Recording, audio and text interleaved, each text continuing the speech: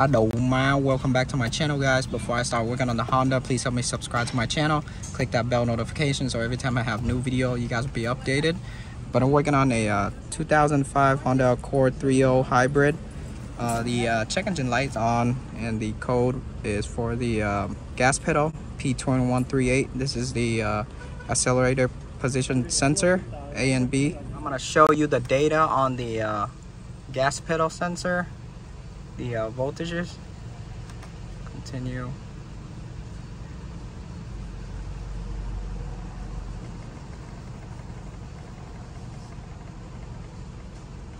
There you go. Now sensor A and sensor B. So when I give it throttle, the voltages is not even changing anything. Nothing is changing. You can hear I'm revving up the engine and the voltage stays the same. A and B, you can see nothing changed. Nothing changed. Nothing changed. I have my new part here. I bought this one from AutoZone. This is dormant. This is the part number right here for the gas pedal position sensor. Now it looks like this. Now this one is not located where the gas pedal is. This one located on the outside. So every time you hit the gas, this cable will pull and this sensor will read the voltage right here. You're gonna need to take out the cover. The cover sits like this. There's two bolts, two 10mm, and then you can remove it. For the sensor, it's gonna cost you around $170, $180. I bought it my price, $100. Now to get access to the whole assembly, for the connector here, you're gonna press on this tab and pull. For the hybrid cable, you're gonna press on this tab, pull to the side. Same thing to this one. You're gonna press on this tab, pull to the side, take out this bracket. There's a 10mm right here holding onto it, and then you can reach under and get the 10mm bolt, because the bolt is mounted upside down. So you're gonna have to get the bolt. You see the bolt is upside down, so you're gonna move the two cable to the side and then reach your hand under and get it out. For the whole assembly, what I did is I take out the 3 10mm from under, upside down right here, reach my hand down and break the 3 bolts loose, and then after that you can take out the whole assembly. And then I believe this is a 12mm or 14, and then you're gonna break this nut loose a little bit to get the cable out. Once you get this nut to be loose, press this part down right here to remove the cable out of this little hole slot right here. Move this down and then move the cable out, and then take the cable out. Do not adjust this bolt. Leave this bolt alone. All you need to do is just adjust this bolt. Put this aside. Take the 2 10mm on the bottom of the sensor out, and then put the new one in. Now I got my new parts in already. Now if you guys want to adjust the throttle, make sure you guys don't have them too tight or not too much slack.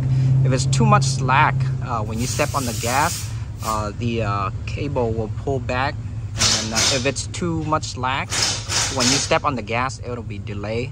But if it's too tight, you barely step on the gas, it'll rev up right away. So you don't want it too tight or too much slack. For the old part, I'm not sure if this is OEM, but this is the part number. Yeah, I'm not sure if it's original from Honda. Now I'm gonna put the whole assembly back. So I got my whole assembly in already. Make sure you guys check the connector. Make sure the pin inside is not corroded or bent. Make sure the wires in the back are good. It's not broken or ripped. I just found out there's 2 bolts right here that you can take out the whole assembly, but I'm not sure if it's enough room for you to take the whole big bracket out. So there's 2 bolts holding on to the whole bracket. So there's 1 bolt right here and 1 bolt on the side. So you're gonna take out the whole big bracket with the assembly. So if you're taking it out that way, but I didn't pay attention, there was 2 bolts right here So I just went the other way. It took me like 2 minutes to take it out anyways. But I'm gonna put my cover back and the 2-bolt back. Well, I got everything back already. The cover, I put back the hybrid cable. Now I'm gonna clear the check engine light. Right now I have the key on. I'm gonna clear the check engine light. So when I key on, the check engine light went away. But when I try to read the code again, the code is still there on the permanent. So let me show you. There you go, that's the code, P2138. So like before I told you, when I type this code in the computer, it says incorrect voltage when I try to read the data. So right now I'm gonna clear it. Let me see, temporary, no, only permanent. So I'm gonna clear the code and read the data again. Oh, dropped it. There you go, code clear. Continue. Let me turn off the car, turn it back on. There you go. Now my car is idling. So I'm gonna go to data. I'm gonna show you the data again for the new one. So when I step on the throttle, the voltage go up and down. So let me show you. So that's my RPM right there. It says how many. There you go. You can see it's going up. So let me go down to the data on the sensor. There you go. This is the data on the sensor. Now I'm gonna give it a little bit of throttle. You can see the number changes, the voltage changes. You can see it. See, when I rev it, it keeps going up. Like before the data, you see how it changed?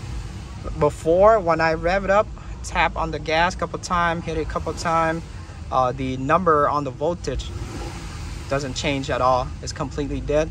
So my new one is working.